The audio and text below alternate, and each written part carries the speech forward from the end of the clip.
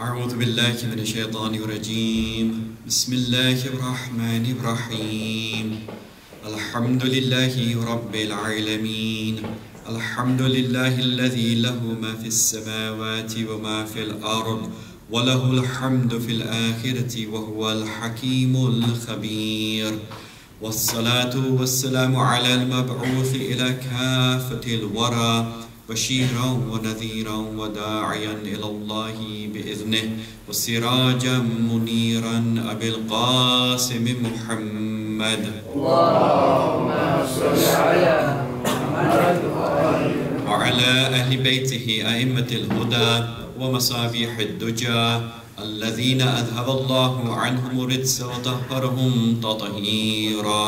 اللهم صل على محمد أما بعد فقد قال الله سبحانه وتعالى في كتابه الكريم بسم الله الرحمن الرحيم وإذا مرضت فهو يشفين. صلوا على محمد وعلى محمد. اللهم صل على محمد وعلى محمد.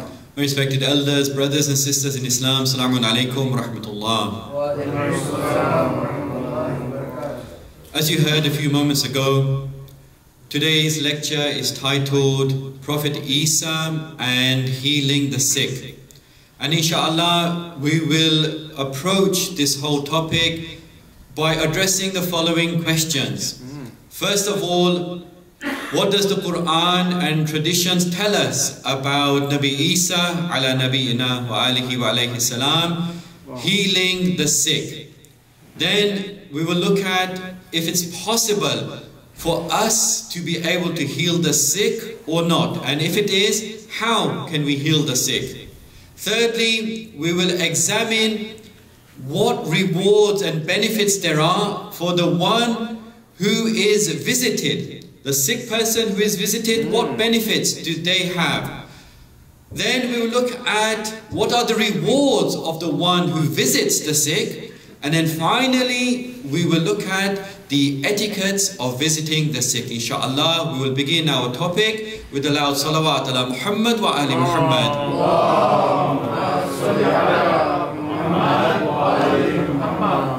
So when we ask the question, what does the Quran and traditions tell us about Nabi Isa alayhi salam? Well, of course, is known as Prophet Jesus in English. What does the Quran and traditions tell us about him healing the sick? Well, Allah subhanahu wa ta'ala, just like he did with all of his prophets, he blessed Nabi Isa with those miracles that would be appropriate for the time in which he lived. At the time of Nabi Isa, there were lots of diseases and there was this great need for treatment for these diseases. And therefore, among the miracles that Allah blessed Nabi Isa with were the abilities to cure and heal those who were sick. Not just that, but also to revive the dead.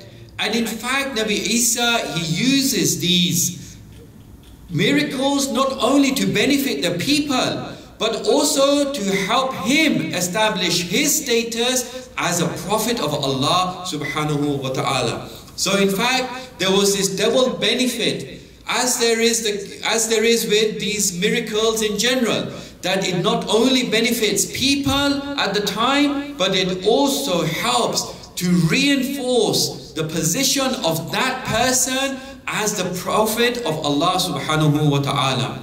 Now, we are told about this in both the Quran and the traditions. First of all, the Quran. Just one example from one of the verses from the Quran about Nabi Isa having these miracles. So, for example, in Surah Al-Imran, verse number 49, he says, وَأُبْرِئُ الْأَكْمَحَ وَالْأَبْصَرَ the lepers, I forget the term in Arabic, but then he goes on to say, وَأُحْيِ الْمَوْتَ بِإِذْنِهِ. So, وَأَبْرَسَ, that's it, وَأَبْرَسَ. So, this means that I heal the blind and the leprous, and I revive the dead. So now, in this verse, we are clearly told that Nabi Isa is performing these miracles, and at the end he says, bi-idhnillah, meaning with the permission of Allah subhanahu wa ta'ala. And it is very important to bear this in mind, that of course all of these miracles were never done on their own being. They was never done on their own accord. It was always with the permission of Allah subhanahu wa ta'ala. So now we are told in the traditions how he managed to do this. The traditions tell us, for example, on some days that thousands of people would gather and they would come to him for them to be cured by Nabi Isa. And in fact, we are told that sometimes if the people were able to, they would go to him. But if they were unable to go to him, he would go to them. Now there's a point here that I will develop later on. Nabi Isa, if the people were unable to go to him, he would go to them and he would cure them. So, with regards to this, just one example. We are told in one of the traditions, this is reported in Bihar al-Anwar. I spoke about Bihar al-Anwar in a previous lecture as well. This is a great work for the Shi'i that really we are all indebted to Allama Majlisi who compiled this work. Allama Muhammad Taqi Majlisi, him and his students, it took them over 30 years to compile this great work, which is really a collection of the traditions of the Ahlul Bayt alayhimus salam. And really it is our greatest work in terms of the quantity of traditions which have been collected in one book. It's 110 volumes of the traditions of the Prophet and his household. So in this work, he tells us about one instance of Nabi Isa curing the ill. This instance involves this lady from Canaan, and she comes to Prophet Jesus and she says to him that she brings with him her paralyzed son, and she says to him that, can you cure this paralyzed son of mine? And Nabi Isa says to her that, look, I only have the authority to cure those people who are Israelites. And of course she's from Canaan, so he didn't have the authority to cure her son. But she pleads with him and she asks him very sincerely about curing her son. And so she says to him that even dogs, they receive the scraps from the tables of their masters. Wow. So I plead to you that you bestow your wisdom on us and you also benefit us as well. So now Nabi Isa, because of her great sincerity, as an exception, he asks Allah subhanahu wa ta'ala for permission. Because like I said, he only had permission to cure the Israelites. Allah subhanahu wa ta'ala grants him permission and then he cures her son. So this is something that is reported not in the Quran but in our traditions. When we put the traditions together with the verses of the Quran, we come with this sort of like holistic picture of Nabi Isa being able to cure the sick in such an effective way. Sallu ala Muhammad wa ali Muhammad. Okay, so that is with regards to him curing the ill and the sick as told to us by verses of the Quran and traditions. Now, the second question we want to address is, can we also cure the sick or not? And if we can, how? Well, in order to examine this in more detail, we are told by Mawla Amir al-Mu'mineen Ali ibn Abi Talib sallallahu alayhi in Nahj al-Balagha that in fact the Prophet would also cure the sick. And this tells us how we can do it as well. So he describes the Prophet in these beautiful words. Tabibun dawarun bitibbih. He says that the Prophet was a physician who would go around with his medicine. It's a wonderful description of the Holy Prophet. Tabibun dawarun bitibbih. And then he would say that he would make ready his ointments and he would heat up his instruments. Then he tells us how he was able to cure the sick and how we could do the same. He says he would take these instruments and he would use them in order to heal those who were blind of heart, those who were deaf in their ears, and also those who were dead in their souls. So now this tells us as to how we can do that.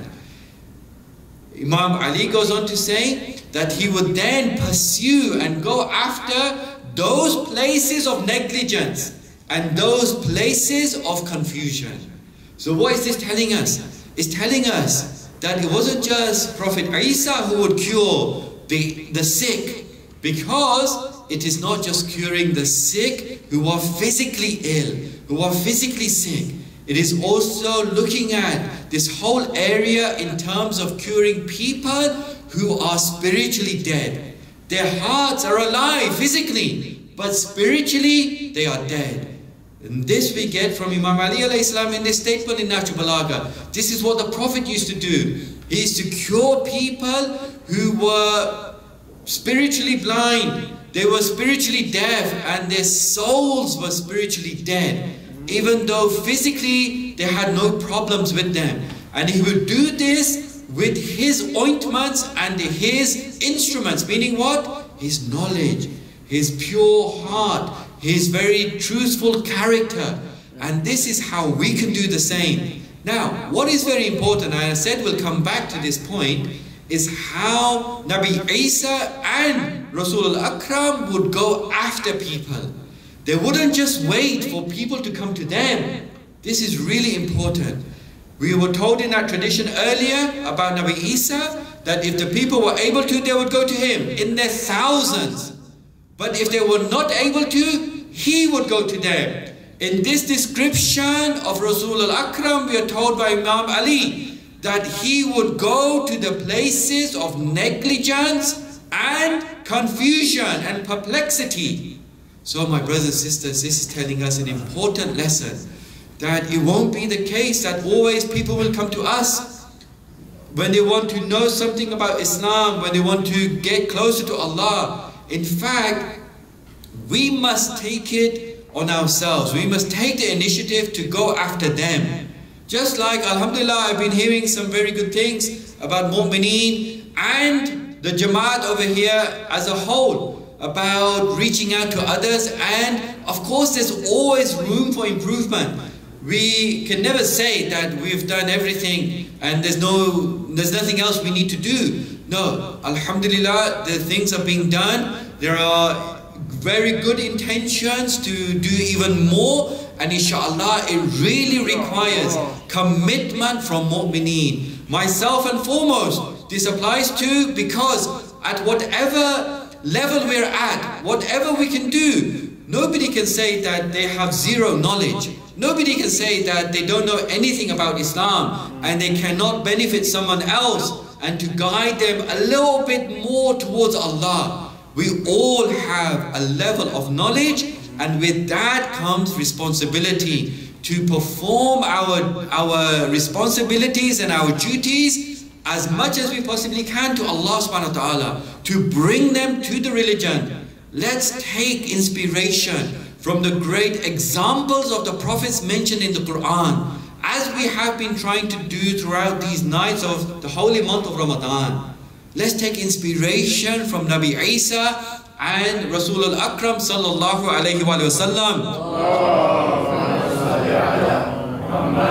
And also be tabibun dawarun bitibbih, physicians who go round with their medicine, meaning with their knowledge, with their great character, with their experience, with whatever Allah has blessed them with, and they can use to bring people closer to Him with, inshallah. Sallu ala Muhammad wa ali Muhammad.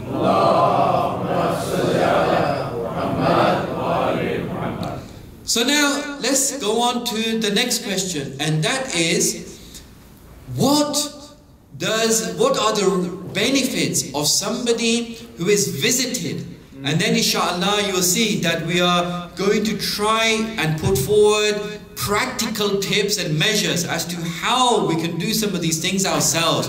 Like we've been trying to emphasize on all of these nights, not just the theory, the history, the tafsir, and the looking at traditions, but also practical things that we can implement in our lives as soon as we leave the lecture, inshallah. So, what are the benefits of the person who is visited, first of all?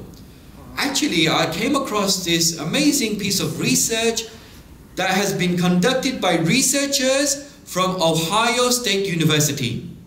They found that there is a greater recovery rate when patients are visited by their friends. Allahu Akbar. So, what this research showed was that when somebody who's had surgery is visited by a friend of theirs, their levels of pain relating to nerve-related issues, nerve-related pain is actually decreased.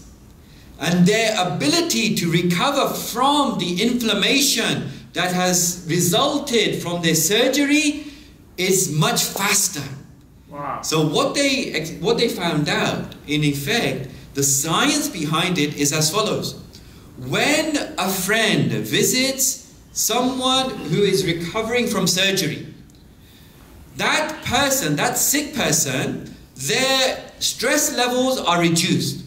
When their stress levels are reduced, certain proteins in their bodies are also lessened.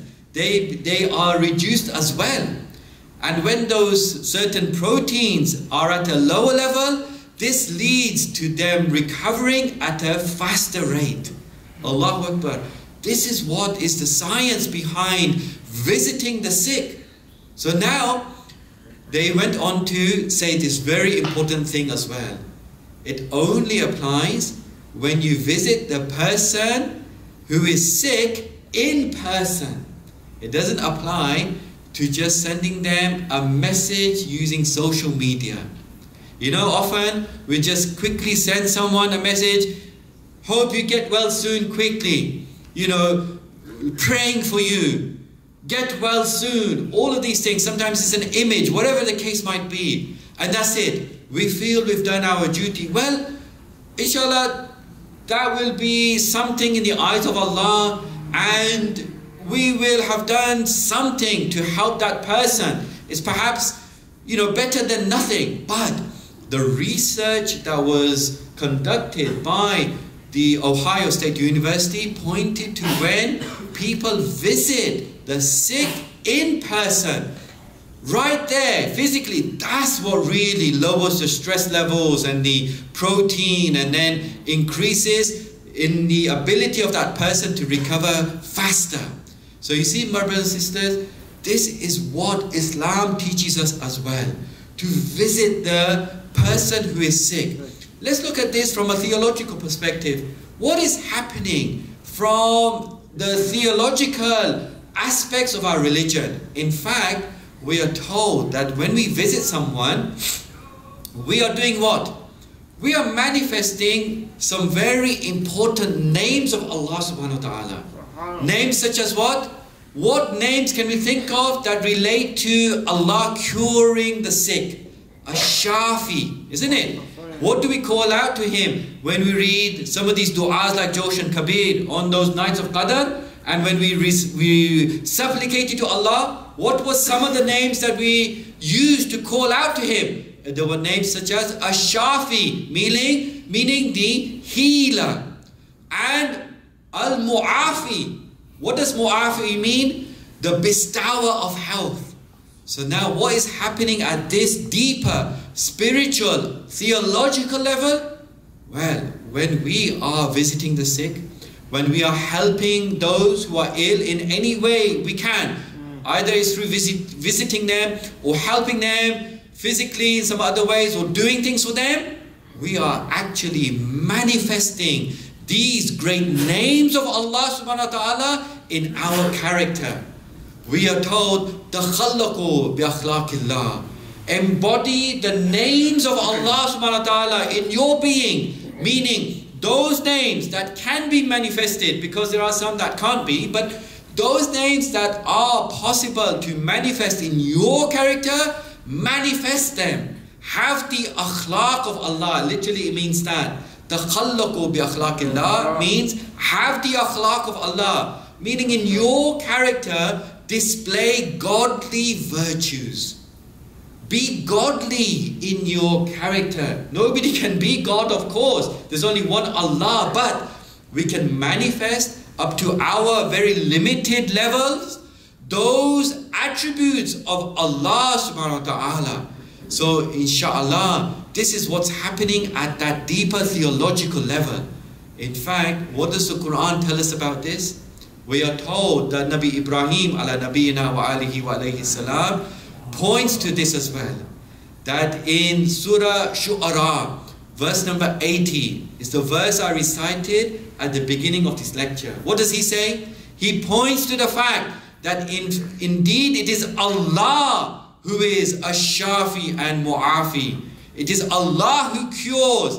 But when we say that Nabi Isa also cured, when we say that others also cure, it means that the ultimate and the real curer, the real healer is Allah, but others are just manifesting His names in their being as well. So Nabi Isa acknowledges this when he says, وَإِذَا مَرِضْتُ فَهُوَ يَشْفِينَ. When I become ill, then it is He who cures. So you see, my brothers and sisters, we always have to have this strong theological understanding.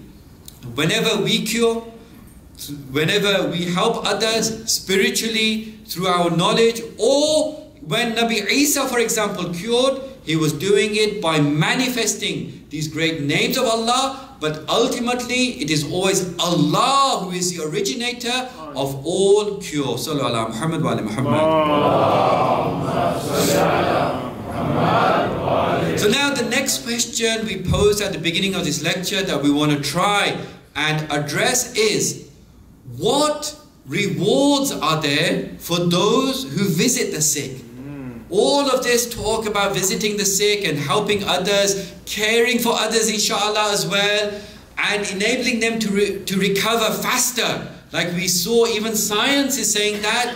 What are the rewards? Well, the rewards are truly amazing. We have a tradition from Rasul al-Akram sallallahu alayhi wa sallam, who tells us some amazing rewards. What does he say?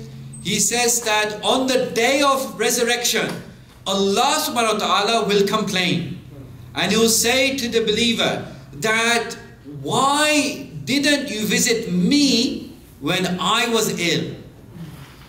Now, what does this mean? Allah is complaining to the mu'min, to the believer, on the day of resurrection, that why didn't you visit me when I was ill? So then the believer will respond by saying, Subhanaka, Subhanaka, oh Allah, you are immaculate of all defects. You never get ill, you never feel any pain. What is the response of Allah subhanahu wa ta'ala? He says to him, yes, but your brother in faith was ill and you did not visit him. Your brother in faith was ill, but you did not visit him. If you had visited your brother in faith when he was ill, you would have found me near him. And then he goes on to say, and then I would have made it a responsibility for myself to meet all of your needs. Allahu Akbar. This is the reward of visiting someone who's ill. We find Allah next to that person, and then Allah takes it upon Himself to meet all of our needs as well, inshallah. Now, we are also told from a tradition by Imam Muhammad al-Baqir salawatullah wa salam alayhi, that the one who visits the sick, Allah subhanahu wa ta'ala appoints for him an angel, and that angel will visit him in his grave until the day of resurrection. You see, my brothers and sisters, these are all great rewards for us to visit the sick.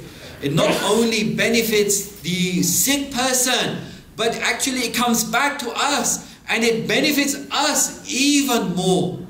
We think that we are conferring a benefit on that person, isn't it? We think that we are helping that person. Yes, we are, and science, we saw, also tells us the same thing. But it comes back to us even more. We find Allah near that sick person. Allah takes care of our needs. And from this tradition, from the 5th Holy Imam, Allah appoints for us an angel to be in our grave, to visit us in the grave until the day of resurrection. Allahu Akbar. Not only that, but from Imam Jafar Sadiq salawatullah wa salamu alayhi, we are told that when someone leaves their home, leaves their place, wherever they are, to visit the sick, Allah subhanahu wa ta'ala sends for them 70,000 angels. Those 70,000 angels accompany that person and they seek forgiveness for that person until that person returns. Allahu Akbar. Just imagine 70,000 angels going with us to visit that sick person. 70,000 angels praying for us, seeking forgiveness for us until the time we come home. These are just some of the benefits, my brothers and sisters, that we gain when we visit the sick. So it is a win-win situation. We win, the sick person wins as well. Sallu ala Muhammad wa ala Muhammad. So now I would like to gradually round off this whole lecture about Nabi Isa and drawing inspiration from his example in the Quran and healing the sick, by now finally answering the 5th and final question, and that is, what are the etiquettes of visiting the sick? Like I said, I am always trying to put forward at least some practical things as well, you know, by which we can benefit and implement in our lives, as well as looking at the theoretical aspects and the historical aspects of these stories. So, just a few things that we can do. We are told from the Rasul al-Akram sallallahu alayhi wa sallam that the etiquette and the adab of visiting the sick are as follows. He says that when you visit the sick, establish physical contact with them. Now, there are a number of traditions with regards to this. One tradition tells us that shake hands with that person. Yeah. Another tradition tells us put your hand on that person. Then another tradition tells us put your hand on his arm. And another tradition tells us put your hand on his hand. In any case, we can say in a general way, establish some physical contact with that sick person. Next, he tells us put your hand on their forehead. Now, all of these things we must bear in mind. Sometimes we know the hikmah behind them, we know the wisdom, sometimes we don't know. It should not be the case that we only do things when we know what the hikmah is. This is something I always tell, especially my younger brothers and sisters. It's not always the case. Sometimes through our scholars, our traditions, and through verses of the Quran, for example, we understand what is the possible wisdom and philosophy behind certain things that we do in our religion. Our religion is full of practices that we do all the time, but we don't always know what the wisdom is. It doesn't matter. As long as we trust in those things, we should do them. And inshallah, always try to find out the wisdom as well as we do those things. But it should not be the case that we only do these things when we know what the wisdom is. Sallu ala Muhammad wa ala Muhammad. So the second was to put our hands on their foreheads. Thirdly, we are told in this tradition from Rasul Akram that ask them how they're doing. Okay, it's not just, you know, we turn up there, we don't even ask them how they're doing, and perhaps just eat their chocolates and their fruit, right? It's nothing like that. No, ask them how they're doing. Fourthly, instill hope in them for a long life. This is very important as well, especially if they are of that type of sickness that is quite critical. Instill hope in them. And we are told, fifthly, that ask them to pray for you. Allahu Akbar. Remember, in that previous tradition we learned that Allah is with the sick person. He's near them. And so ask them to pray for you as well. Also, we are told in another tradition from Imam Muhammad al-Baqir, salawatullah wa salamu alayhi, that with regards to shaking hands, now this is another practical thing for us all to inshallah implement in our lives. When you shake hands with someone, the Fiqh al-Imam tells us, prolong your shaking. Don't be the one who takes his hand away first. Try to be the one who prolongs the handshake for a longer period of time. For that person who does not take his hand away first and prolongs his handshake is rewarded a greater amount. And even he goes on to say that inshallah Allah will erase the sins between you and that person until there are no sins remaining, inshallah. Let's do these practical things in our lives. These are all spiritual gems of wisdom taught to us by those who know the hikmah behind all of these things to the highest level possible. Sallu ala Muhammad wa ali Muhammad.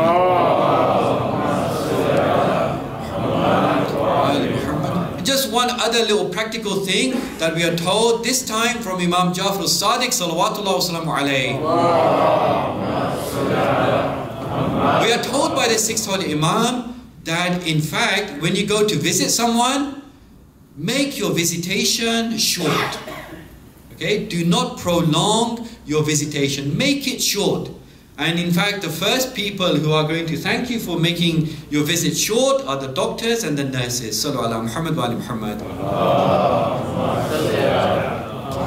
Okay, what else can we do with regards to visiting the sick? Just a few other things to finish off with. Well, we are told that take a gift for that person.